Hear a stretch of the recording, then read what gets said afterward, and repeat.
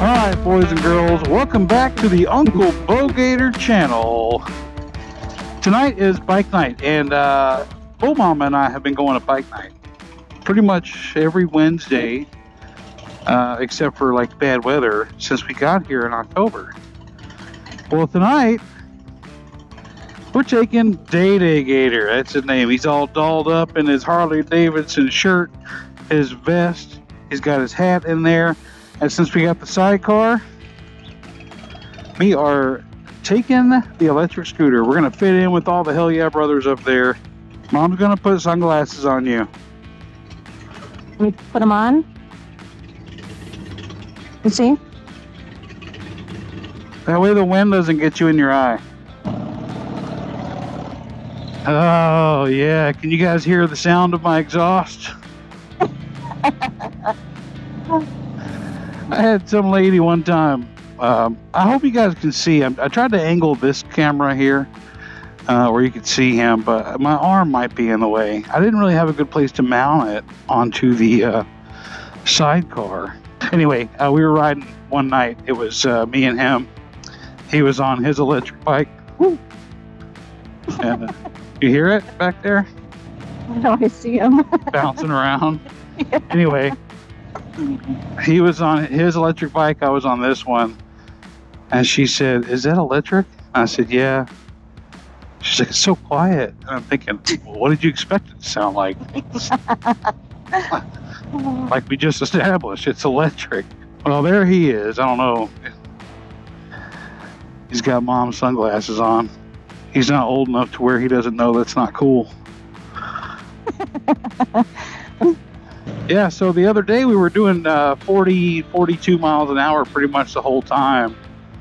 And looks like we're going to struggle to get to 40 tonight. I don't know why. Maybe it's all that roast beef or beef pot roast I had for lunch. Oh, man, this thing's a lot of fun. And I just put a video out, I don't know, a couple days ago of putting this sidecar on. Guys, I'm not going to do a whole lot of electric content, but somebody, I had to look it up. Somebody said, "Uncle Bogator, you have officially jumped the shark." And I'm thinking, I ain't never jumped over a damn shark. I don't care. And I had to look it up. And I guess it was originally coined for like TV shows that the direction had changed so much that it's lost its original quality. Guys, I have made some of my old videos available to view now. They weren't public for a long time. I have gone from fishing to skateboarding to anti-Harley Davidson to Royal Enfield to nothing but Harley Davidson. And now I'm sprinkling in some of this electric content, and you're just going to have to deal with it. I mean, one way or the other, right? You can either watch it, and like it, watch it, don't like it, or unsubscribe, God forbid. I don't want people to unsubscribe, but yeah, it is what it is. I'm having fun, man. I responded to both of those comments with, "This is fun," and I endorse fun. So, I mean, technically with the sidecar on now, it's no longer two-wheel content, but it started off with a two-wheel. I don't know. Some of you guys ride trikes and Rikers and shit out there, so you're going to have to excuse the hell out of me if I'm going to ride around on this electric thing. Yeah, I'm going to get passed a bunch. Yeah, you've become the people we complain about on the streets. On the streets. But not in the sheets, baby. No, I'm usually the person that people complain about anyway, so on the streets is fine. Could take that little designator. Yeah, this guy is so excited. On that last video where I installed this sidecar, I had him mic'd up for a little bit. Of course, he didn't know what to say, and I told him don't talk too much because I'm trying to record some, and he respected that. But mostly he was just having a good time. He didn't care about talking. So I know he's going to have a good time. When we lived over in Tampa and I worked at Burt's Barracuda, the best thing about working at Burt's Barracuda was its proximity and relationship with the OCC Roadhouse. Because it was so easy on country night, on bike night, on Sunday night, on any night that ends in Y, to just walk over and have a beer and listen to live music, whatever. But on Thursdays, Bo Mama would bring him up. You know, I'd work till 9 or whatever, and I'd get off, and he would dance. You know, be dancing to the music, and yeah, he always had a good time. We haven't taken him to this one yet because Bo Mama and I have been riding. Oh, I gotta slow way down to turn right. Yeah, that, and there's never really any kids up here.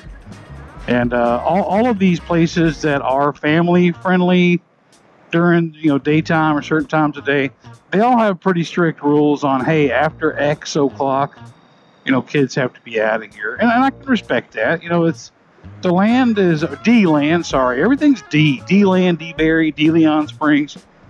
But, you know, it's the average age is a little bit up there. So I get that most places are going to cater to a crowd that can properly enjoy the establishment. You know what I mean? Baby, are you itching to get on it back there? No, I'm fine. Let me just drop a gear real quick. I mean, I'm not used to riding this slow, but... Me neither.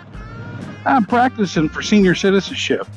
Yeah, you're doing a great job. That way when I get my AARP card and my... wonder what kind of looks I'm going to get up here. What the fuck is that? Yeah. I bet Damien don't care though. He's having a good time. Oh no, he don't give a shit. Riding with his daddy. I want to make sure this is nice and clear before I turn up here, even though it's just right around the corner. Oh yeah, 100%. This thing is waiting. Got his hands up. He's having a good time. Yeah, man. Oh, it's pretty full up here. That's kind of full. Yeah, I'm gonna park right past this pole here. Whoop, right over the cone.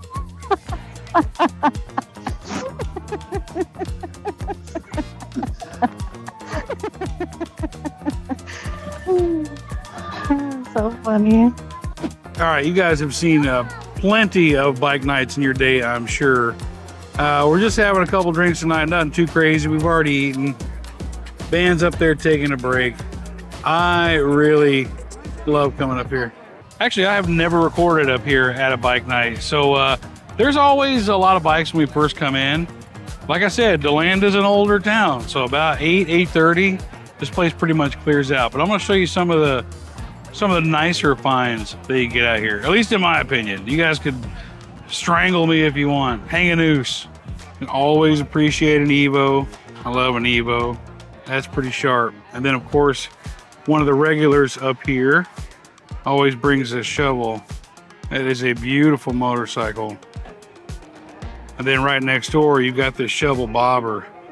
Big fan of the bobber style. Very classic.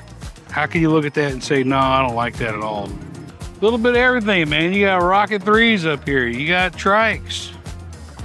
You got Victories. You got Road Kings. And then we get to the star of the show. Yeah, the old electric bike with the sidecar on it. Here comes my boy. Did you like riding up here? You're not gonna talk to me? Okay, Day Gator, tell me what your favorite part is about riding on the motorcycle. Going What? Just going to places to eat, riding on the bike. Yeah, that's a lot of fun. That's what Daddy likes doing too. I like that a whole lot. Did you like feeling that breeze on your hair and in your arms? Yeah. Just like going with us on the bikes. Yeah, that was fun, huh? Yeah. And so tonight was his very first public ride with us. I mean, aside from being out in the neighborhood and that little stretch of road that I did with him on Sunday, this was like out in public. And you guys saw on the helmet cam that Bo Mama was right behind us, kind of as the guardian protector of all that is Uncle Bogator. Anyway, we're gonna finish hanging out here, finish food. We're gonna wrap up these couple of beers and then head out. All right, fam, welcome back to the channel. Interesting turn of events. As a lot of you guys have noticed, A lot of you guys may have seen over the last couple of videos, we have introduced the banana hammock into the stable of the Swamp. Now, I've heard your feedback. It's about a 50-50 mix. Some of you guys love it, like I do, but a lot of you guys are very vocal that you absolutely hate it. And to that I say, oh well. But I did kind of take that to heart a little bit, and I scoured the internet, looking all over the world for somebody who might be willing to take this thing off my hands, so that way you guys, the commenters, would be 100% satisfied, because that's the kind of uncle I am. I've got nothing but love for you. No, but seriously, I met my man Renzo here while I worked at Seminole Harley. How's it going? And he got some parts from me, some oil, and he reached out to me. He said, "Dude, there's no way you bought that Dyna. I had my eye on it. Would you be willing to trade?" So today we're going to evaluate each other's bikes to see if that's what we want to do. Let me show you this thing real quick. You guys know I'm a big fan of the Vikla look, but I wasn't going for a second Vikla because I got the Road King that's halfway, 2/3 of the way. You guys have always heard me say my two favorite bikes in the Harley lineup are the Road King and the Heritage. So this is a 1995 Heritage Softail. The Dyna is a 1996. The only big difference between the two that I could find by doing some research is that the 1996 introduced some the Deutsch connectors with a little bit more waterproofing and the wire connections. Other than that, pretty much the same.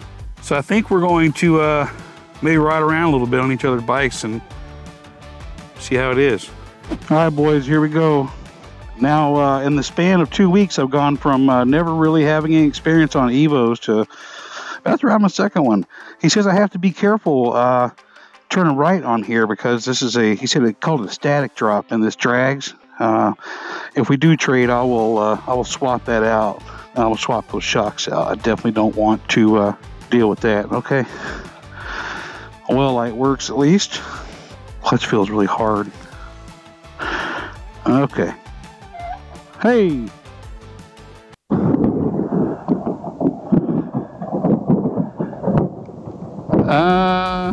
Let's wait a few minutes. All right. I don't know if you guys heard the echoes of Mordor out there, but we're going to wait just a little bit. Just a few minutes. Let this thing see if it'll pass. We'll be right back with you. All right, fam, we covered a couple things in this little video. It's a little bit shorter. I had a whole extra section planned for it, but the size of the folder was gonna make it like triple the length, so we decided to cut it off here. Renzo and I ended up not trading motorcycles that day. You guys saw the lightning and heard the thunder, I think, if I can get that edited in. And we ended up just hanging out in the garage for a couple hours drinking beer, which was the first time since I moved over here that I had that with somebody, and Renzo's pretty cool, so maybe we'll stay in touch and he'll be a regular around, who knows. But, the more we talked, it was, his clutch was way out of adjustment. I helped him, adjust his clutch for the first time, but there wasn't enough room to adjust it. Whoever had it before him had zip ties, making the clutch cable a little bit longer, and I didn't feel good about it. The ignition switch, you had to turn it twice to turn the bike on instead of just once. One of the passing lamps was out. I didn't feel comfortable about the trade. Totally worked out for him because shortly after we decided to no-go on the trade, he ended up trading that Heritage in on a chopper. So he's excited about that. I want to stay in touch with that guy, maybe bring him over so we can see that chopper. So what are we doing with the Dyna? Well, we're still working on it. I had a couple comments I had a video where I said this bike is a disaster. And a couple comments was like, oh, it's clickbait. Nah, whatever. I mean, it's the nature of the game, right? But we still haven't ridden the Dyna in a few weeks, and the oil pressure thing is still a problem. I've got some troubleshooting steps to take care of. Your old uncle is getting closer to the 50 mark, and I got tired of laying on the ground all the time. So yesterday we picked up this lift. I'm excited about that. I don't like how high that release pedal sticks up, but yeah, look, I got to put the oil pan underneath that thing. This thing is crazy. So we got some problems to figure out with this one. I got to clean some of this stuff up. You'll notice that the pressure washing trailer is now gone. I have decided to close up shop on that piece of my ventures. I can't work full time. I did get a new job. I might talk about that at some point, but a much better paying job with better benefits. And I couldn't see working full time trying to build this pressure washing business and doing YouTube. And even though YouTube doesn't really pay a whole lot, it is a passion project of mine and I enjoy doing it. So I decided to cut one of those out and pressure washing was it. So we sold the trailer and we're gonna keep working on this. So I think the next video might be working on this. It might be another thing that I had planned. So I appreciate you coming along for this video and all videos. And until next time, we'll see you later.